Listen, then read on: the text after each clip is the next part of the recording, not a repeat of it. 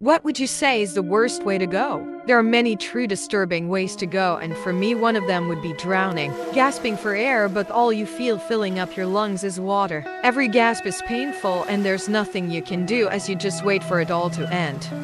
This is the painfully tragic story of Thomas and Jackie Hawks.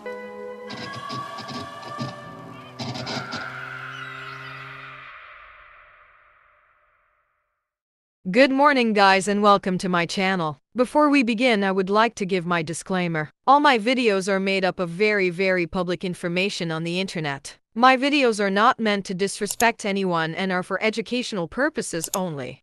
In this video there are themes of child abuse and murder. Viewer discretion is advised. Let's get into today's case.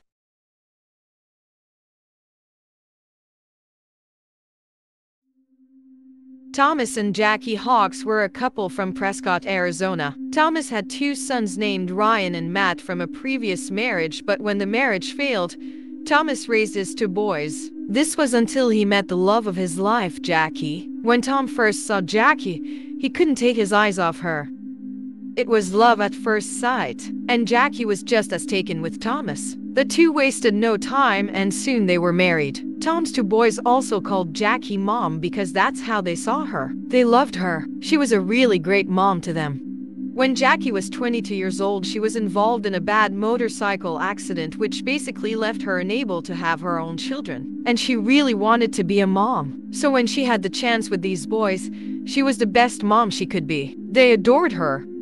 Tom and Jackie weren't stinking rich, but they saved every extra penny they had, and when it came time to retire, they decided they wanted to buy a yacht and just relax on the ocean, living the dream. And that's exactly what they did in the year 2000. They bought a yacht which wasn't in the best condition and named her the Well-Deserved, because that was exactly what she was, well-deserved. Tom and Jackie spent the next few years fixing her up and making her theirs and ready for the open ocean. And when they were ready to set sail, they had this beautiful yacht they would now spend the rest of their days on. They were so proud of their accomplishments. They had the best times on the yacht and recorded most of their journeys. Man, this is scary. I'm gonna go play some more. Okay, be careful, honey.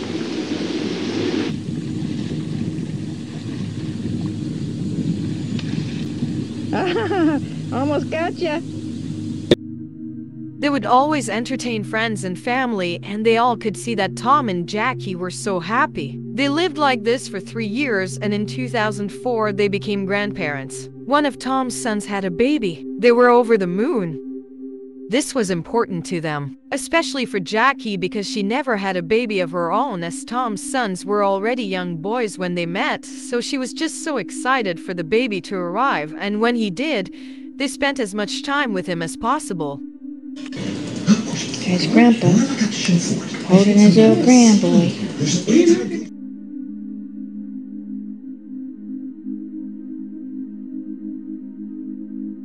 They decided that the best thing for them would be to sell the yacht and buy a house in Mexico so they could always be close to their grandchild and see him whenever they wanted in Arizona. So they placed an ad in a boating magazine, and it wasn't long till they had a buyer.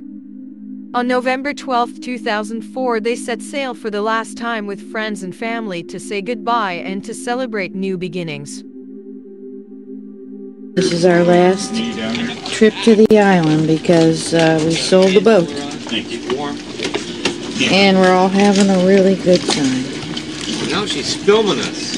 Hi, everybody. Hi, Jackie. I'm so glad you could join us on our last voyage on Well-Deserved. By November 15th, the day the sale took place, everything just went quiet. Nobody heard from them since, and nobody could get hold of them, which was very strange. This was when one of their sons, Ryan, called Tom's brother, Jim Hawks, who is retired chief of police for Carlsbad Police Department. Jim headed over to the harbor, and there he found the couple's boat, and yet no signs of Tom or Jackie. He does, however, notice that a lot of things are out of place. However, they were selling the boat, so maybe the new owners were just messy slobs. So he took out a business card, wrote a message on the back asking the new owners to contact him in regards to Tom and Jackie. It wasn't long after, then a woman called Jim and said that she and her husband had just bought the yacht. Jim told her that they're looking for Tom and Jackie. This woman, who introduced herself as Jennifer, said that she also cannot get hold of them.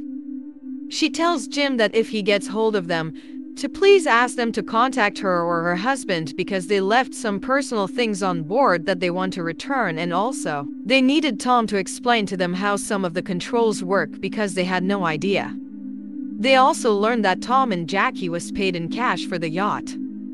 She told them that they probably went to Mexico in their silver Honda because they said something about buying a house down there. So detectives decide to check whether Tom or Jackie deposited a large amount of money into their bank account from the sale of the yacht. And there was nothing. This was alarming as Tom and Jackie were very careful with their finances and they wouldn't just walk around with cash on them. So they decided to take a deeper look at the new buyers, Jennifer and her husband Skylar Deleon. And almost immediately they found that Skylar had a previous conviction for armed robbery. This was when they decided to go and take another look at the boat. They had no warrant to search the inside of the boat, but a detective saw through one of the windows something that looked like a bloody print inside the yacht, and this was enough for them to break down the door and go inside to have a closer look. Turns out it was just a patch of rust, but upon closer inspection inside, they found a receipt for bleach and garbage bags. If you're an old true crime enthusiast like myself, then you know what this means. This was a crime scene cleanup kit. So they checked the receipt details and saw that the items were purchased from Target, and they asked to check their cameras. But what they saw on the cameras weren't at all what they were expecting. They were expecting either Jennifer, who was a woman, or Skylar, who was a small, frail-looking character. They knew what he looked like from his previous conviction records. The person they saw was an older gentleman on the hefty side. He was no skinny, young, frail-looking man. So it turns out the man buying the items was Jennifer's father. Detectives went over to the home of Jennifer and Skylar, and there they found her father. He confirmed that he bought the items, but Jennifer asked him to as she wanted those items to clean out their new boat. Her father told detectives that they were helping to clean out the church. So detectives head over to the church to speak to Jennifer and Skylar. When they first got there, they initially thought there's no way these two did something to Tom and Jackie. Jennifer was a soft-spoken young woman who just looked like she had everything together. She was there with her husband and her 2-year-old daughter, and she was heavily pregnant. They both just looked like good people who were helping to clean their local church. But because he was the last person to see them alive, detectives asked Skylar to go down to the station to answer a few questions about Tom and Jackie, and he agreed. Before we continue, here's a bit of background about Jennifer and Skylar. Jennifer Henderson grew up in Long Beach, California. Her dad was an accountant and her mom was a stay-at-home mom. They were a simple, nice middle-class family, very close-knit and devout evangelicals. Jennifer was classified as a good girl. When she was 20, still living at home, she decided that she wanted to start a relationship and looked on internet chat rooms for companionship. She then came across the profile of 22-year-old Skylar Deleon. Skylar also grew up in California, although his childhood was the complete opposite of Jennifer's. His dad was a drug dealer and manufacturer, and his mom was a heavy drug user. Skylar and his younger brother was constantly being abused and tortured, and when they were still very young boys, they were put to work because their dad wanted to make money off of them. When he was 14, he actually landed a role in the very popular children's TV show, The Mighty Morphin Power Rangers. Everybody on set saw how Skylar's dad yelled at him, telling him he's no good and he should do better.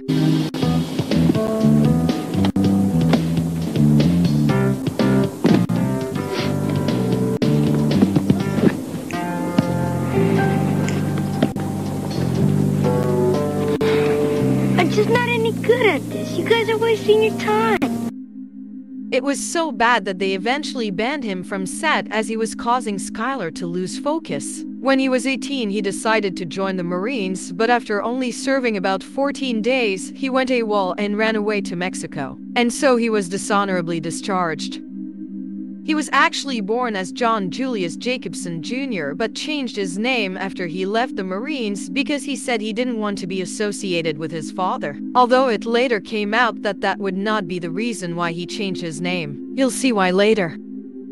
He then returned to California. He hopped from job to job, struggling to get by. It was around this time that Jennifer saw his profile on a dating site and decided to chat to him. And not long after, they decided to meet up. Jennifer was smitten. He was even better than his profile. He was considered a pathological liar and made up these amazing stories so Jennifer would like him even more. She was said to be easily manipulated by him and his charm. She fell really hard and really fast for him. It was a match made in hell. Even her family fell for his manipulations. They thought that he was this perfect boyfriend, a good guy, a man well deserving of their daughter. They got married in 2003 and decided to then move in together. They turned her parents' garage into a tiny apartment. Very soon after, she fell pregnant, and after giving birth, she went back to work at the hair salon, and Skylar was a stay-at-home dad. But Jennifer was not happy with their current situation. She wanted a husband who was independent and successful, but instead she got somebody who didn't work and just kept borrowing money from her parents. Needless to say, she eventually got fed up and told Skylar he better step up. So Skylar decided to turn to robbery. He tried robbing a man who he thought would have drugs and money on his property. He got caught and was sent to jail for 12 months. Jennifer's father also paid for Skylar to be in the work furlough program, which basically means that certain inmates serving time in jail may leave the facility during the day to attend regular work and return to the institution immediately after work. And by the end of 2004, Jennifer fell pregnant with their second child. This was when Skylar decided he had to do something or lose his family, and he wasn't about to do that. So he decided that he wanted to start his own scuba diving business. He only needed money for diving instruction classes and a boat and a license. And he found the perfect luxury yacht for sale for $500,000. It was perfect. When detectives questioned Skylar about the day he bought the yacht, he told them that everything went smoothly. They went out on a sea trial, which is basically taking it out for a test drive. And when they returned to land, Skylar handed Tom the suitcase full of cash, and Tom and Jackie got into their silver Honda and left. When detectives asked Skylar if they had mentioned where they were going, Skylar said that they only briefly mentioned that they were moving to Mexico, and he doesn't know more than that. Unfortunately for Thomas and Jackie Hawks, this was not at all what happened, and they would never make it to Mexico, and their friends and family would never see them again. This was what really happened to Thomas and Jackie Hawks. After placing the ad in a magazine selling their yacht, it wouldn't be long until they had a buyer. This buyer was Skylar Deleon and his wife Jennifer Deleon. Tom and Jackie were so excited but saddened at the same time. This yacht had been their home. So they invited their close friends and family for one last cruise on the yacht before they handed the keys over the next day. The next morning, Skylar and two of his friends, Alonso Machain and John Fitzgerald Kennedy, arrived to take a look at the yacht. The only other people present were Tom and Jackie, and they were getting ready to do a sea trial, which is basically a test drive for an ocean vessel. But they were nervous as these guys kind of gave off thug vibes.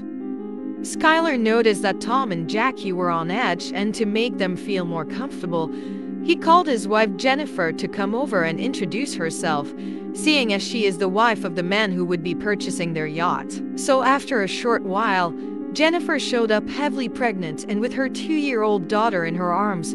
She introduced herself, and immediately Jackie fell in love with their daughter. As we all know, Jackie just adored children.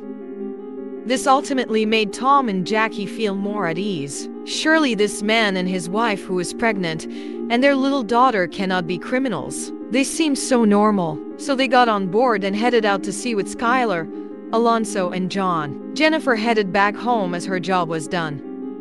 Tom and Jackie and these 3 men sailed far out to sea. Eventually, they asked Tom to show them the rest of the yacht, and he took Skylar and John down to show them the bedroom area, and this is where they overpowered Tom. They brought both Tom and Jackie to the deck where they cuffed them together. They also proceeded to cuff them both to a long chain, and on the other end of this chain was the yacht's anchor. By this time, Tom and Jackie knew exactly what their fate would be. They pleaded and cried, but Skylar just stared blankly at them as if he was not about to murder 2 innocent people.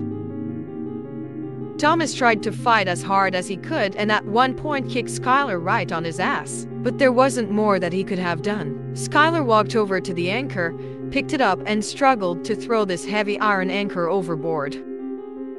Tom and Jackie sat there looking at this chain getting shorter and shorter, knowing what's about to happen. Suddenly the chain yanked them both to the opening on the side of the yacht, bashing Jackie's head on the side of the door.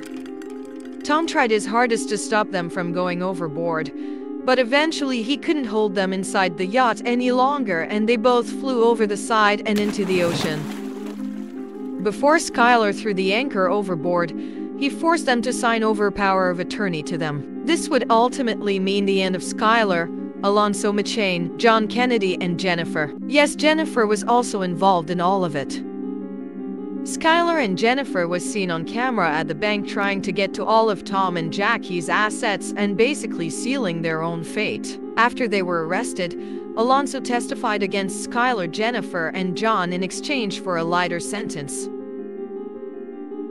Jennifer Deleon got life without the possibility of parole. John Fitzgerald Kennedy was sentenced to death. Alonso Machain got 20 years in prison, and as for Skylar, well, things just got a whole lot messier. The real reason for Skylar's greed was not for a better life with his wife and kids.